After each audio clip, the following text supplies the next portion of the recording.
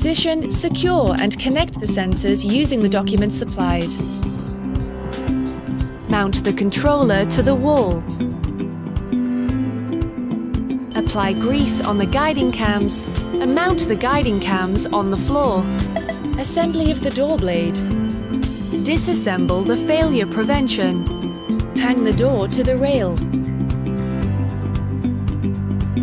Assemble the failure prevention.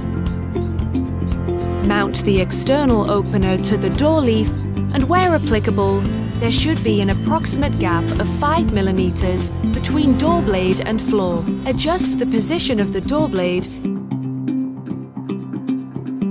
Adjust the guiding rollers when necessary. Test the functionality and sealing. Fully screw in the frame.